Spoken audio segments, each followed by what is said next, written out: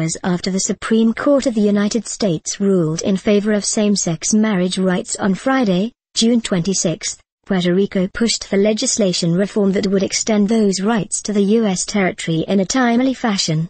Supporters across the island, including those gathered outside the Capitol building in San Juan, celebrated the historic ruling, which Justice Secretary Cesar Miranda called a huge step in the quest for equal rights.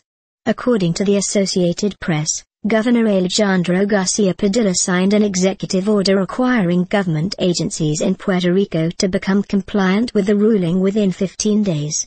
Subsequently, the island's health department is expected to start issuing marriage licenses within 30 days. Martin is known for his human rights activism, and ever since he came out as a gay man in 2010, he has been particularly devoted to advocacy on behalf of the LGBT community.